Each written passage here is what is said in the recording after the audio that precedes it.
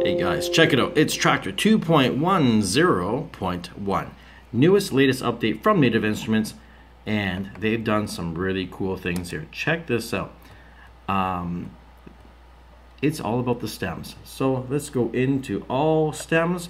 Native Instruments has just released 65 free premium stems on their website. You can take a look, just do a little search on their site. You'll find them. It's a zip file. So let me pull up and show you what the big deal here is. I'm not using my S8, I'm using my old S4. No F1 controllers of any kind. And let's pull in a stem. Check it out. You now have the ability to see on screen what you used to see on an S8 controller or an S5. Everything's mappable. On an S4, MK1 and MK2, right out of the box, everything works. All you do is, it's all with the sample decks. And it's a little, you can't really see that well in here, but they do light up. I just don't have the AC power plugged in.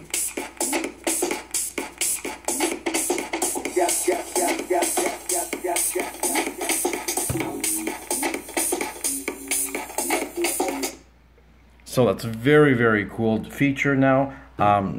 This opens up a whole lot of stuff. Unfortunately, it kind of negates the whole fact of why you would buy an S5 now or an S8.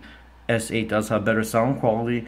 It's built a little better, but really, if you have an S4, you can run the stems perfectly. If you have a Kontrol F1 with it, that's even a little easier. Well, not easier, but you have a little bit more control, like the workflow's a little better. And of course, seeing it on the screen is amazing. Just going to show you real quickly how this all works. So of course that's on and off, right? Let's say you want to control just the volume. Hold Shift, and it is flashing. Use that knob there. And if you look on the screen here, see how it's controlling the volume? Or it was, there's nothing playing on that track right now. There we go. So that controls the volume. And then the other knob here, you'll see it right there. That's controlling the filter. As far as I can tell at this point here, there seems to be no control over the effects send, that's the effects send right there.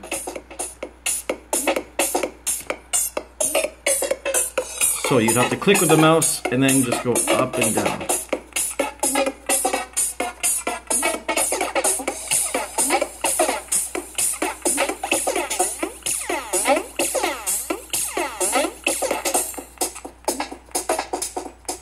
And that's kind of basically it in a nutshell. Like, you know what? I don't know what Native Instruments is thinking, that their S5 sales and S8 sales maybe were down, and they have a whole bunch of S4 MK2s kicking around in stock they're trying to sell. So they opened it up and made it so your S4 controls everything fairly well.